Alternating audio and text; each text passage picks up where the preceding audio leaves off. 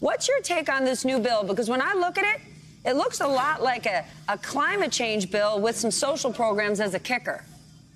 Yeah, I mean, number one, the biggest anchor or the biggest engine of this bill at this point is the climate stuff. It's about $555 billion of that $1.75 trillion. There are huge investments in social programs, an expansion of the earned income tax credit and child tax credit. You're going to see universal care for children and pre-K. That's also a huge piece of this. But really, climate is the biggest engine of this bill. And of course, what is going on this morning is an attempt by Democratic leaders to sell progressives on the idea that there is a deal on this reconciliation bill with the senators so that they can free up that infrastructure bill that they're trying to get done before Terry McAuliffe is up on the ballot in Virginia on Tuesday and before President Biden leaves for Europe. None of these players have actually signed off on it publicly, and I talked to a Democratic member of Congress, Ro Khanna, one of the progressives this morning, and said, where does this stand? And he said, has Bernie signed off on it? Do they have senators on board, Leanne? Where is Bernie Sanders on this? Well, that is the question. We're hearing from our sources, Stephanie, that Bernie Sanders backs the position of the progressives, and that is that until there is legislative text, then they will not give their vote for the bipartisan infrastructure bill that Speaker Pelosi wants to vote on today. Let me just see who's walking behind me.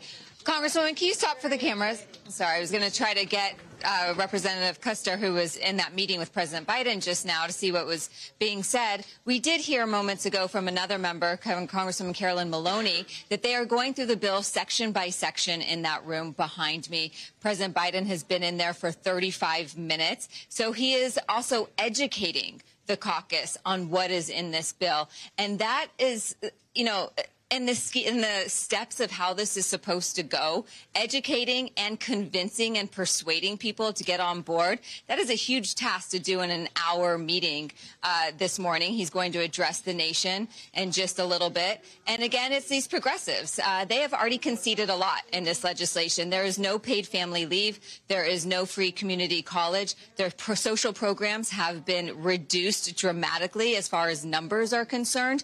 And so now he has to get them on board to vote for this bipartisan bill while also simultaneously convincing them that Senators Manchin and Sinema are on board. We haven't heard yet from Senators Sinema and Manchin yet this morning. We are staked outside their office. We're also not getting a lot of details of what's happening inside that meeting behind me, Steph, because they had to drop their cell phones. And so the leakers were unable. So it's a black hole in there right now. So we're waiting for people to leave. But there's all these outstanding questions. And one thing that I do want to note, looking through the details of this legislation, for example, this home, elderly, and disabled care, the original proposal was $400 billion. What they have in this proposal now is just $150 billion.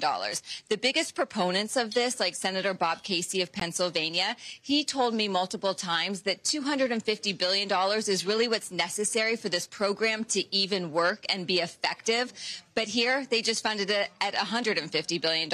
So there's going to be a lot of questions, not just on where Senators Sinema and Manchin stand, but also if they can get the rest of the caucus on board. Stephanie? I want to point out just about 5 minutes ago, Congresswoman Jayapal tweeting, "We will deliver both the infrastructure package and the Build Back Better Act to people across America, but we cannot do that if we don't even have a bill," underscoring this idea that it doesn't really matter what Joe Manchin says about what's in it.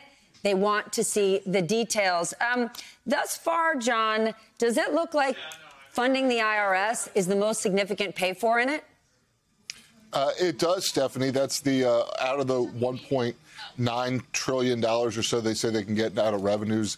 IRS enforcement, beefing up the IRS is absolutely the number one. Just look at my notes here. It's at $400 billion. They say that would produce over 10 years. And, of course, the other big ones are a global minimum tax at 15%, which would be $350 billion over 10 years. Of course, we haven't seen Congress give money scores on this yet, and there is no text yet. This is what the White House estimate is. And then an alternative minimum tax for large corporations in the United States of 15% that would bring in about $325 billion over 10 years. Combine those things, I'm just doing a little back of the envelope math here, about 1.2 trillion of that total 1.9 trillion in revenue raisers. John, let's stay on that. How significant is this corporate minimum tax, right? There's all this debate over should corporates pay 21%, 25%, when we know there are over 50 major corporations that last year paid zero. I'm sure the three of us, none of us paid zero last year, but Nike, Salesforce, FedEx, they paid zero. With this change, everyone, no matter what, will have to pay a base of 15%. Since Janet Yellen just worked to get over 130 countries, including China and Ireland, to agree to a global minimum tax, how essential is this for the United States to do the same? Because if we don't, we're walking the walk, and we're talking the talk, but we are not walking the walk. Sort of what we've been doing on climate change for the last several years, right? The United States wanted everybody to participate in combating climate change and was not necessarily willing to put up its own numbers where it should.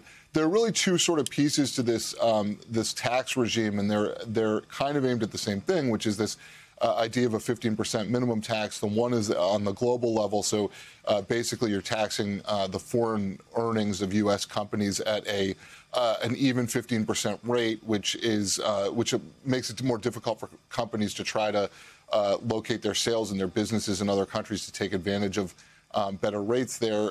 And then the other piece, of course, is the 15% minimum tax for domestic companies that have more than $1 billion in profits. And that's something that Senator Sinema was negotiating with Senator Warren the other day. Obviously, with it in here, it appears like that's something that Sinema will go for. And it's something that's going to hit, a bunch of companies in New York and in California and San Francisco and in Washington State. So that's Pelosi, Schumer, and Jayapal now, having to either go for that or sink it because of their constituents. Leanne, quickly, before we go, crazy thought. We keep talking about what Democrats are on board. We need to remind our audience, are there any Republicans supporting this? And if not, are they prepared to go home and tell all their constituents, nope, they don't care about elder care, they don't care about Medicare, they don't care about the child tax credit or free pre-K?